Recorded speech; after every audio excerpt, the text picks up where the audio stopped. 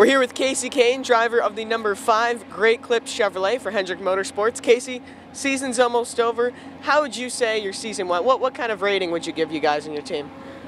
We've came a long ways this year. I feel like the last 12 weekends, maybe 13, we've been a top 12 car every single race, and that's been great from where we came from. We struggled more early in the season, just things we couldn't really get that balance, get that feel that I was looking for, and just a lot of things didn't go our way because of that, but it was mainly just speed that we were lacking. So I feel like we've done a much better job as a team all the way around in the last 12, and we have a lot to look at and use to work forward and be better prepared and do a much better job all next season. What are some of your goals for next season then?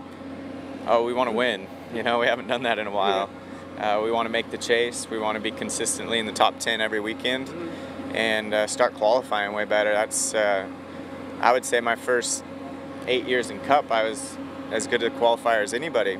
Regardless of what team I was at, where I was at, what I was doing, we still qualified really well. Had great averages, a lot of poles, all that stuff, and we don't even come close anymore. So that's something that really needs to be worked on.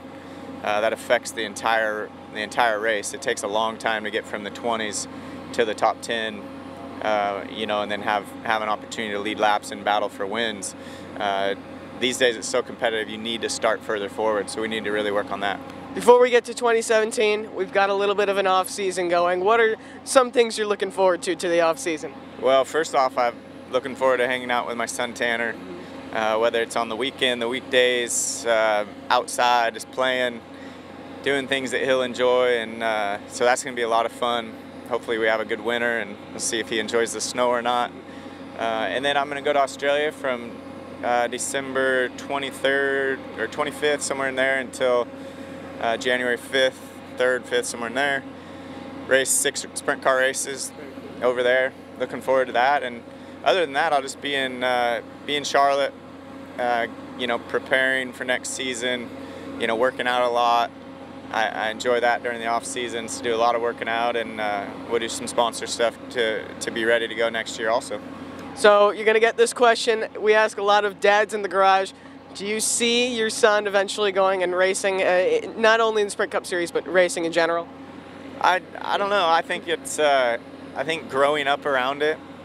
He's going to grow up around it. So as he does that, I don't see how he's not going to want to race and want to at least try it.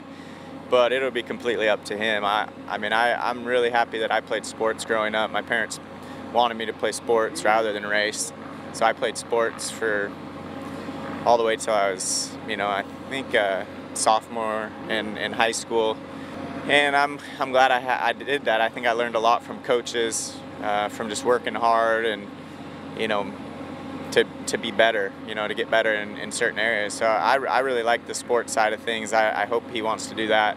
But racing, if he's into that, then we'll figure out how to do that as well.